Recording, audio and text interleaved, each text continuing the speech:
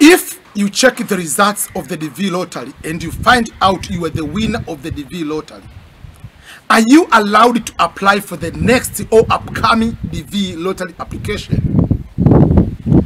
Does the regulation allow you to apply while you are already the winner of the DV lottery? Let's say the results are out in May. Remember, the interviews are starting in the month of October if you are the winner of the DV lottery. If your case number is not a small case number to be interviewed in the month of October and you are the winner of the DV lottery, please, please, please, I encourage you to continue also to apply for the DV lottery. Why am I saying that? I'll give you two scenarios which will be able to convince you that you apply.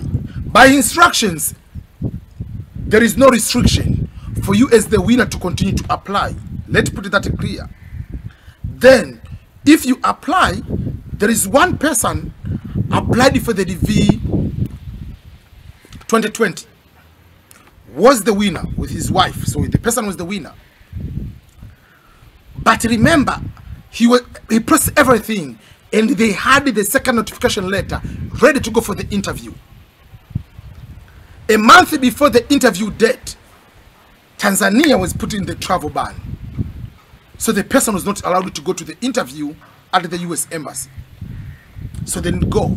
But because they applied the same year when they applied for the DV, they applied for the DV 2020 and the results are out. Still, they applied for the DV 2021.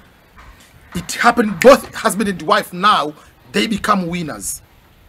They were able to process and they came to the United States of America. So that is one of the examples that, let's say the person decided not to apply and Tanzania was in the travel ban, it could be over. There is another person.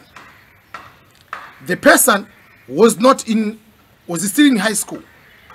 The person didn't have 2 years of work experience, won the DV lottery, but applied also for the following DV lottery. One is the DV lottery winner.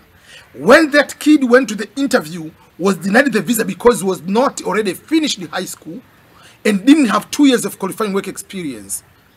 But the following the DV lottery results, the person won. But at that time when he was processing, the person was already graduated high school and already started college. So you see, what happens is, you never know what happens, what circumstances can happen not to win the DV lottery. You win, or you can be denied, or by any circumstance. Let's say you are the winner, your spouse also stop applying.